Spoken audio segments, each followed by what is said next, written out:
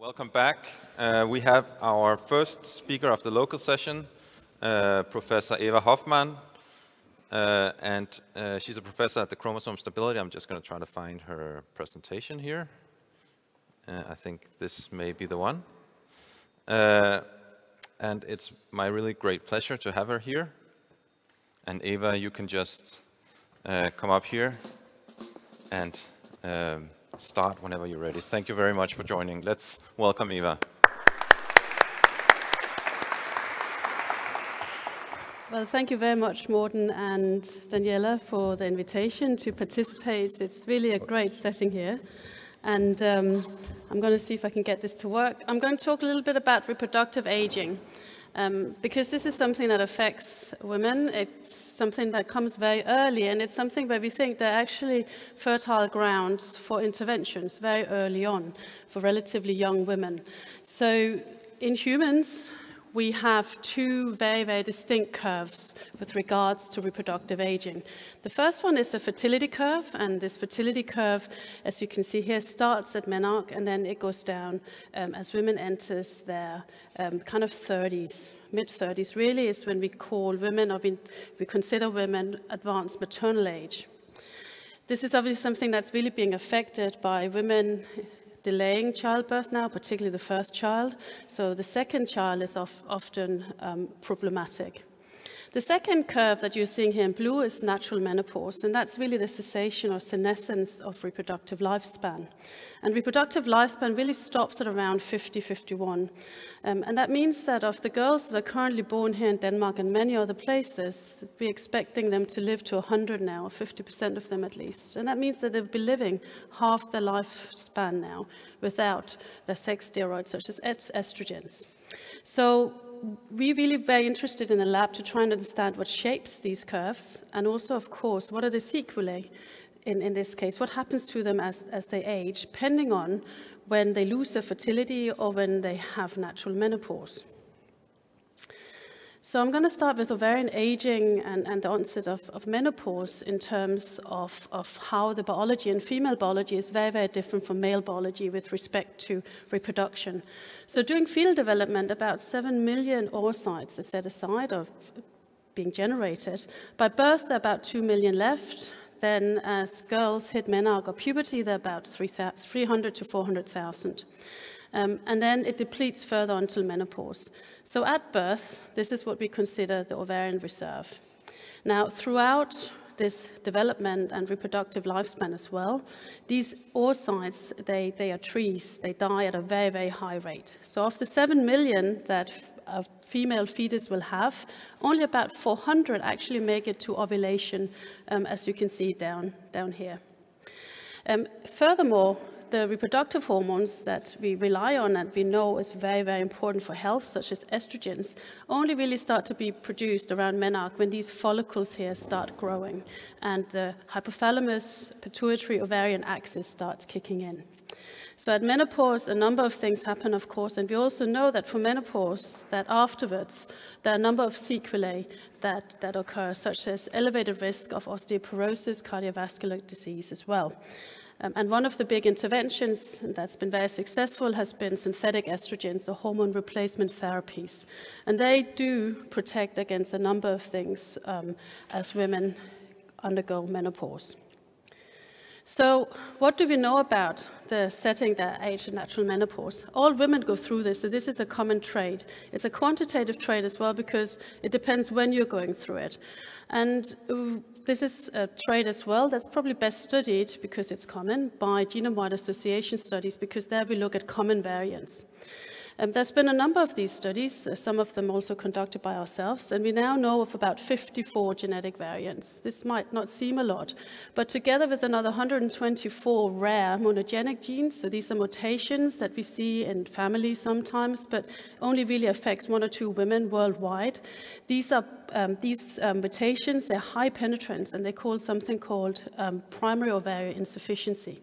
So together we have about 170 odd different genes that we know are involved in determining when the ovarian reserve is basically gone and when reproductive senescence occurs.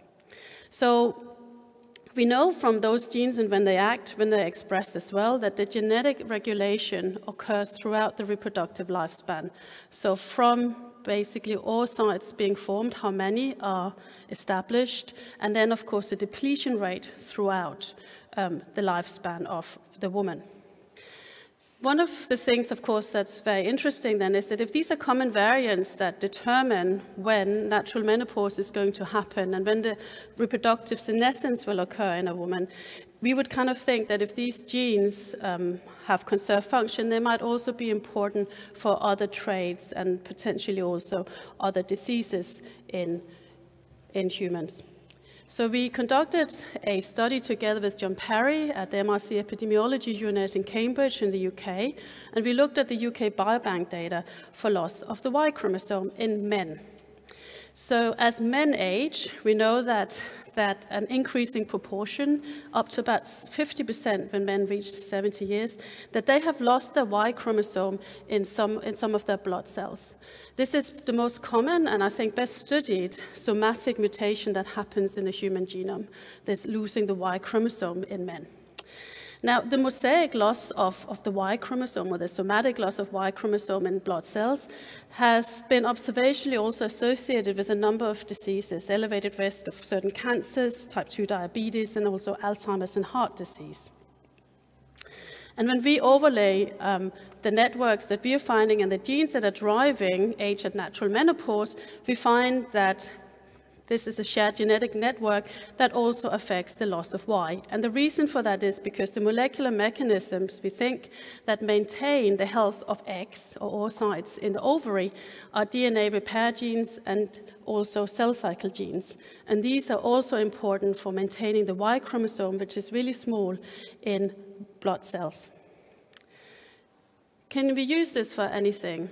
If this genetic network is shared, we should also see predispositions to cancers that can now be explained in the population of men that perhaps have an elevated risk of LOY, and also in women with an elevated risk of an early onset of natural menopause. So we can start forming these genetic risk scores now that are associated with non-hematological cancers. So this means cancers outside of the blood system. And in men, you can see prostate cancer and testicular germ cell cancers are coming. In women, breast cancers and also ovarian and endometrial cancers to some extent. We're seeing that if you basically have an elevated odds ratio per unit of mosaic loss of Y or the genes in women.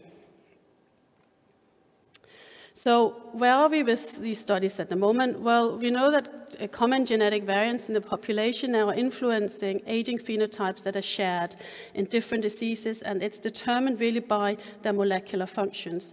So we're seeing them in reproduction in women. This is menopause, when oocytes have lost, I guess, their protection, their DNA protection, and have been depleted, but also in cancers.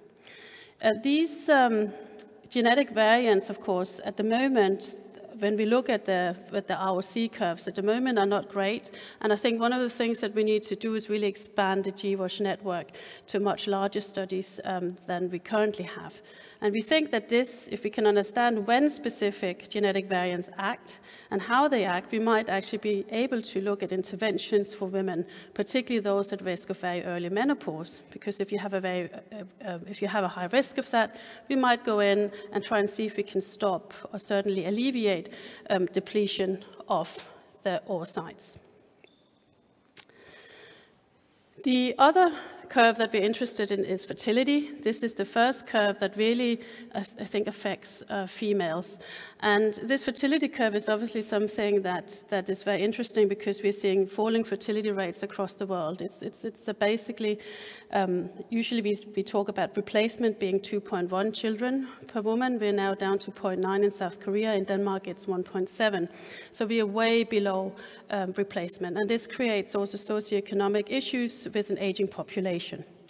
So what is it about the fertility curve that shapes it, and can we try and understand how it attains this shape? So in order to do this, we started looking at many different organisms, and the shape of the human, which is kind of an inverted U-curve, is really very different from most other biological species that we know. So in most species, individuals will reproduce until they die. So reproductive lifespan and also fertility is usually linked to lifespan.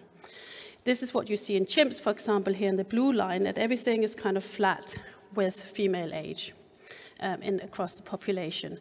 So what might give human its unique fertility shape, the curve? So there are a couple of hypotheses out there, so that in the very young and teenagers, we know that there's elevated risk of obstetric complications, and also that, generally speaking, very young teenagers, say 13, etc., they have very high risk of complications also during pregnancy. This is thought to be because of the evolution of bipedal motion and linked to that the hip development occurs after the HPO axis is switched on at menarche, and then the hips, they continue to develop and expand up to at least the late 20s.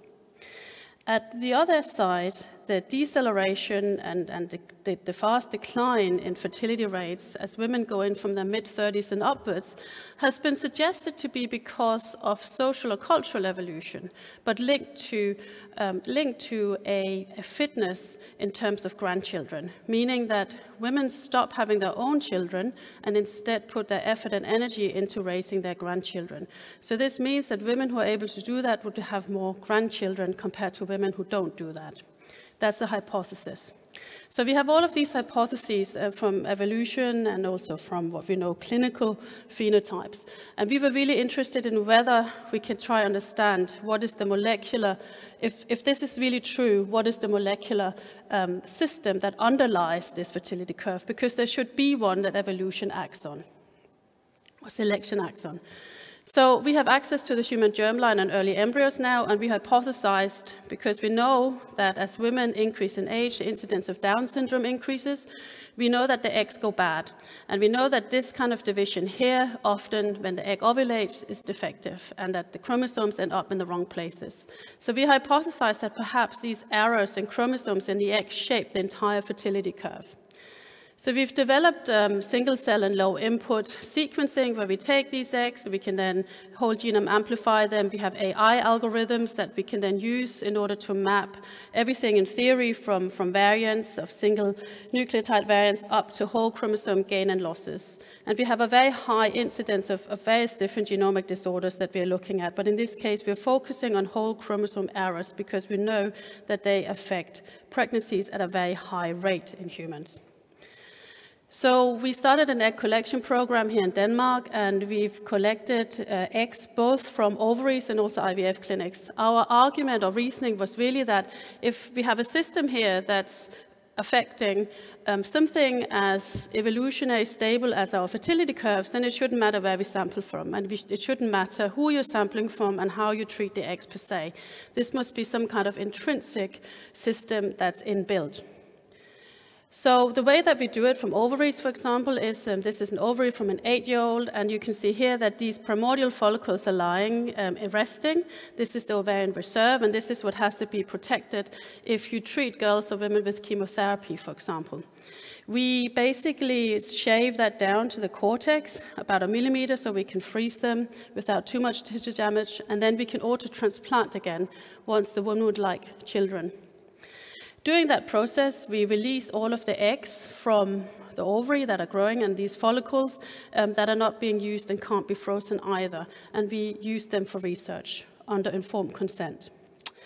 So we use our single cell methods then to go in and take a biopsy of both the first polar body and also the egg. So this is the egg that's ready to fertilize. And we basically ask, do they have 1 chromosome each, as they should do?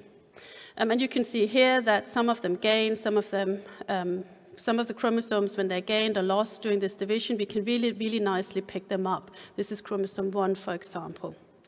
So using all of this material that we have in our single-cell methods, we can then answer the question, what happens to errors in this division here when everything should be perfect, ready for the sperm to come in and start a new life?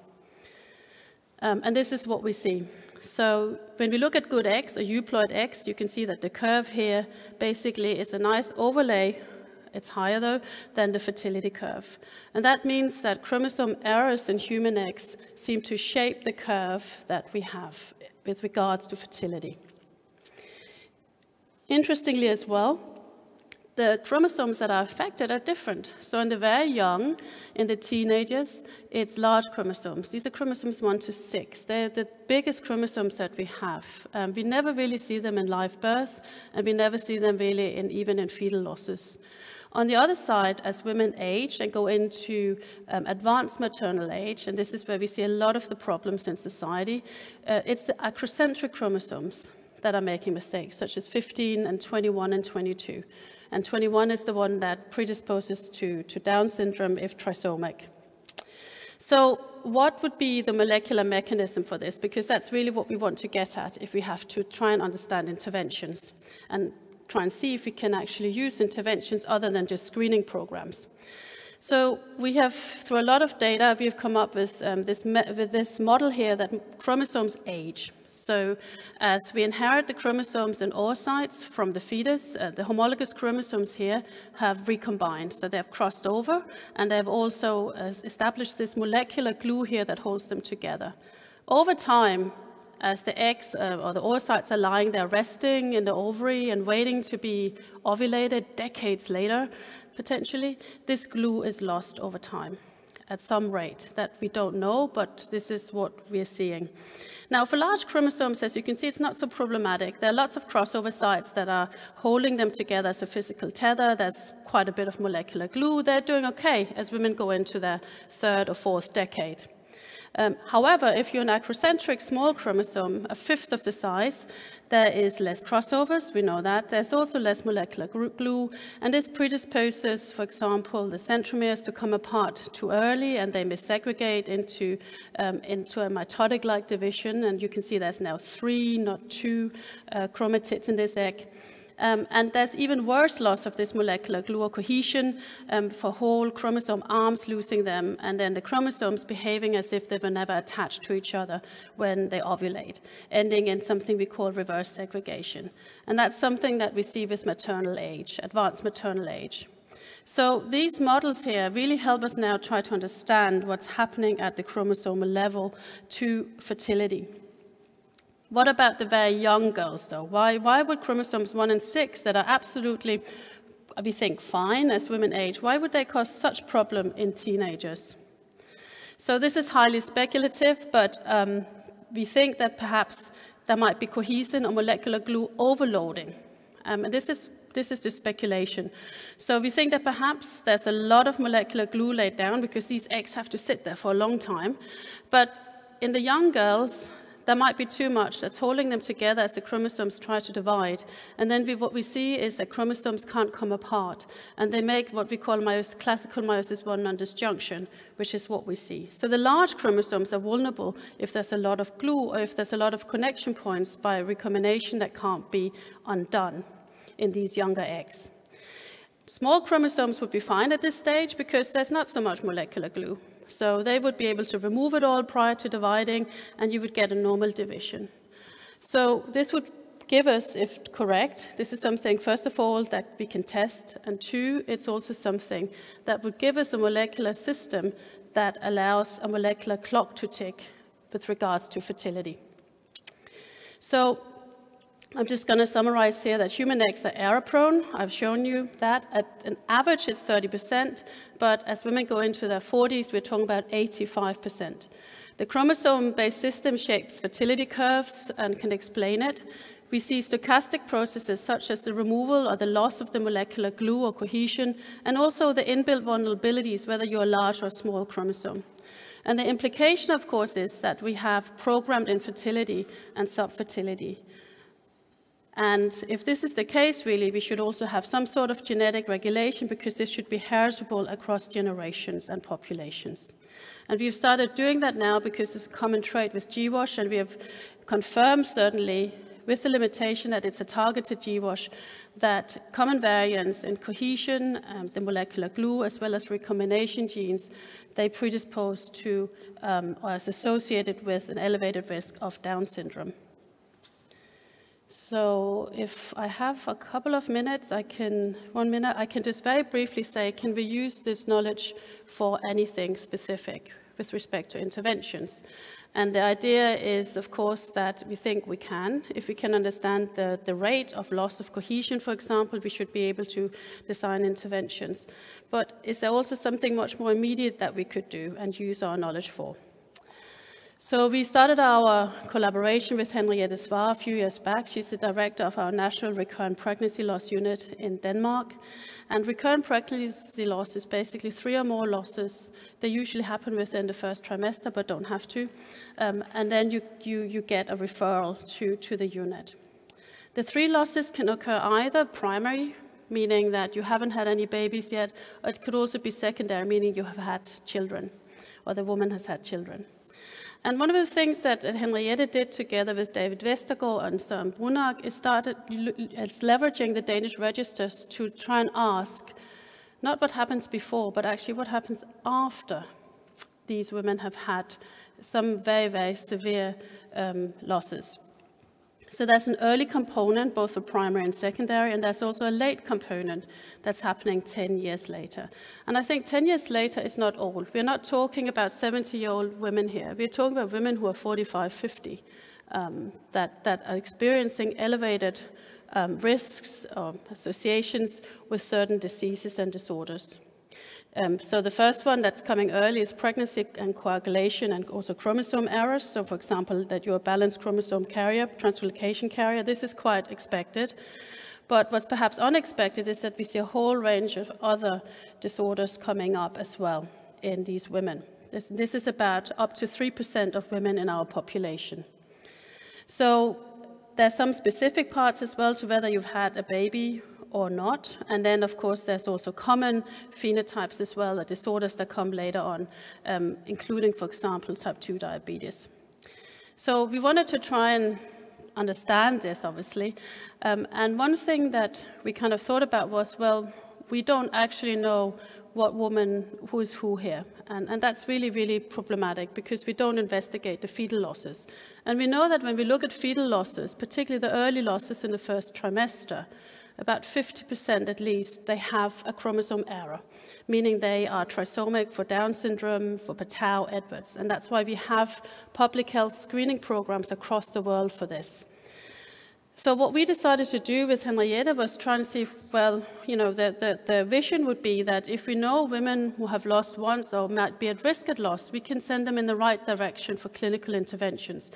So women who would be at risk or who have repeated aneuploid losses, they could also be due to male factors because the semen quality is poor.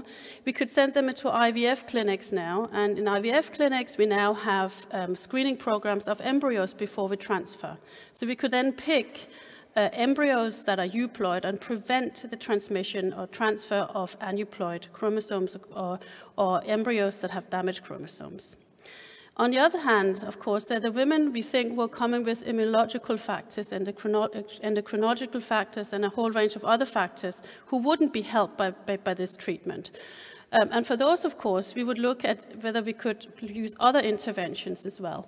This would hopefully also maybe tell us something about comorbidities, whether the comorbidities appear because a woman has been through 3 losses or more, or whether because there might be common genetic networks that predispose to both. In either case, we think that the ultimate aim would be to increase live birth rates and reduce recurrent pregnancy losses, and potentially also allow us early interventions of these comorbidities that we see. So I'm just going to show you what we've done as to start stratifying. We need to get the pregnancy losses, and we need to get all of them, and we need particularly to get the very early losses. And this is really what we started doing as a worst-case scenario. So this is from a woman who has lost at home. The fetal loss has been in the fridge for a few days. Comes to Henriette. We pick it up, and then we look at, and this is the kind of tissue we're dealing with. But rather than try to grow cells from this or try to do anything fancy with it, what we do is we just basically prick it, and we use our low input DNA sequencing so that we can basically get a diagnosis from the fetus, and we can rule out this is not maternal by genotyping. And we can basically get a fetal diagnosis whether this was a euploid loss, and likely a loss because of immunological factors, or whether there was an aneuploid loss because there was an extra chromosome. So we did a proof of concept that this might actually lead to something, and this was a couple who had had a very severe trajectory. So the first loss were twin boys in week 22, and then there were another 6 losses, so 8 losses in total, and they came earlier and earlier and earlier. And the big question that Henrietta had was, of course, whether we sent this couple to IVF treatment and tried to test the embryos, or whether we try an immunological intervention on the woman. So we did loss 9 and 10 using our pipeline here, and it was euploid male. So we knew that this woman was not one of the women who had repeated losses because she had bad eggs, but instead probably because there was some kind of immunological factor.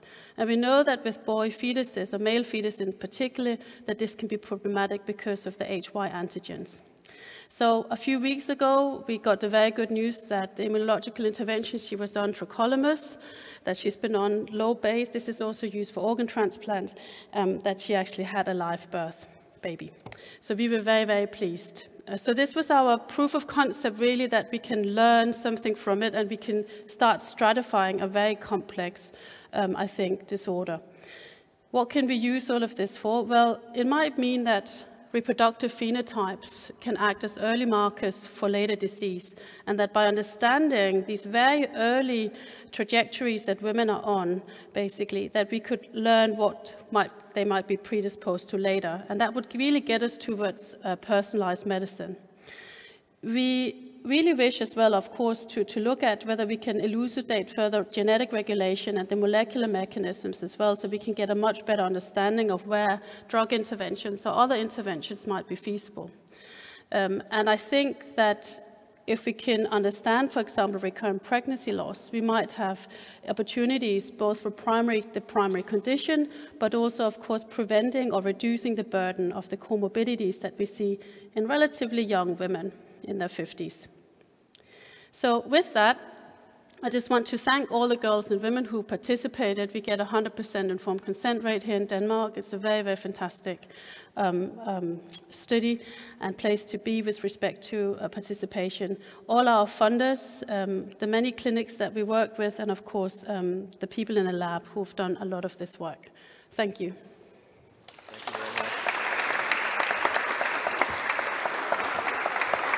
Thank you, Eva. Just stay here. We will take some questions. Maybe we can stop if there's any questions in the audience. Otherwise, I know that there are some questions posted on Slack. So I have posted a few questions. We can maybe take one of mine, if that's okay. There are probably different etiologies in POI, but could POI be characterized? Could some of them be characterized as having developmental defects, or could you consider them as an accelerated ovarian aging? Yeah, this is a really great question. I think the POI genes that we know of, some of them are syndromic, so galactosemia, for example. So they're basically, the girls are infertile from pretty much when they start seeing them clinically, you know, at menarche or earlier. Right. Then there are others like FANG-M, Fanconi anemia, M mutations, where we know that the women are not predisposed to Fanconi anemia, but they are predisposed to having very early menopause. So it seems that Fanconi anemia is very important, perhaps, in establishing the ovarian reserve by mitotic divisions and repairing chromosomes and DNA during establishment of making 7 million eggs, right, but potentially also in the depletion. Yeah. So I think there are different etiologies, and as we know more about the genetic networks, we can also be much more exact in what a specific person's, a woman's predispositions would be. All right, very cool. Any questions from the audience? We have one from Mansoor. I'm going to hold this because of Corona. During development, embryonic cells undergo massive epigenetic DNA modifications. Mm-hmm. Is there any link between disturbances in genetic modification in egg cells and error proneness of the egg cells and penetrance of these loci they showed later age disease proneness? This is a really, really great question.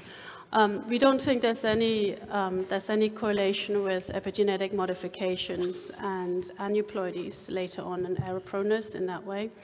The major developmental stage where we know there is during early embryogenesis in pre-implantation embryos, where remodeling of the chromatin is a major factor and risk factor to generating not aneuploidies, but chromosome rearrangements that would give rise to mosaic de novo copy number variants.